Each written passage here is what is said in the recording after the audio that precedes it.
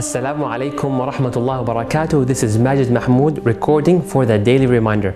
I would like to share with you a very interesting hadith where we will extract some lessons from it and then suggest an action item, inshallah. There were two people that went to Rasulullah sallallahu alayhi wa sallam, and don't forget sallallahu alayhi wa sallam. They went to him, why? To become Muslims, and two people convert on the same day. One of them used to work a little harder than the other for the sake of Allah in da'wah, in jihad and so on, to an extent that that person died as a martyr. The other friend, he died 1 year later at regular death, perhaps on bed or at work or so on.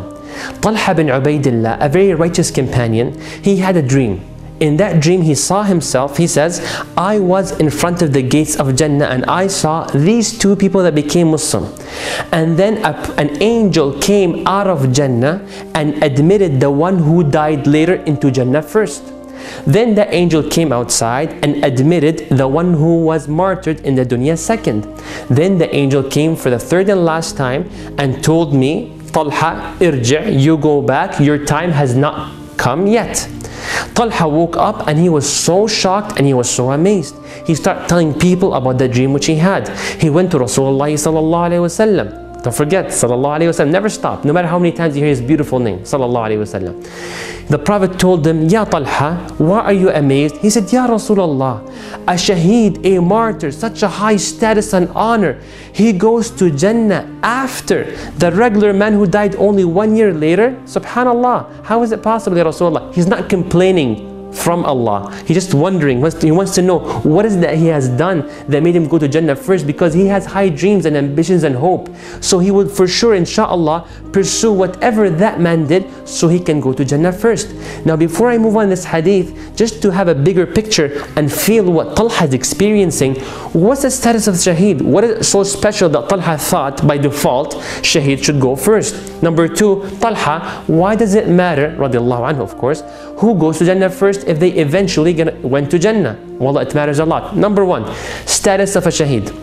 I'll mention one hadith for you to understand a little bit of it, and may Allah grant us the reward of the Shaheed. Say Ameen. Rasulullah sallallahu alayhi wa sallam said that Allah will bless the Shaheed with 6 traits. Number one, that the first drop of blood that will be shed from their body, Allah will forgive all of their sins and they will be able to see their seat in Jannah.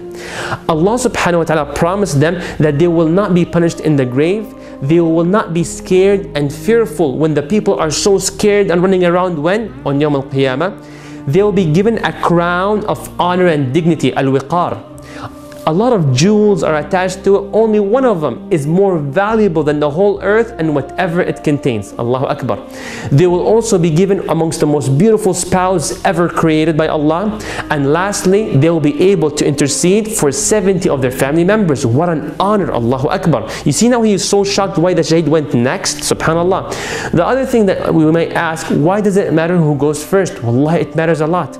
We would kill one another, perhaps not us, but we saw on TV, people would rush, I want to get the latest iPhone, I don't want to be the second, I want to be the first one, take pictures, tweet it, and so on. And this is dunya stuff. People would camp outside the movie theater for the latest movie that comes out, subhanallah. Aren't we more worthy to be excited to be the first one to ever hug the Prophet, to be the first one to see Allah subhanahu wa ta'ala? Even the Prophet sallallahu alayhi wa sallam said that the first group that, the first group that goes to Jannah first is not as beautiful as the one who goes second. Why?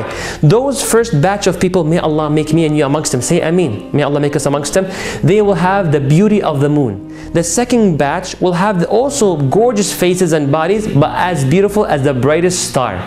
So even that matters. So let's be ambitious and see what is it that man did that made him reach that level. Now back to the main hadith.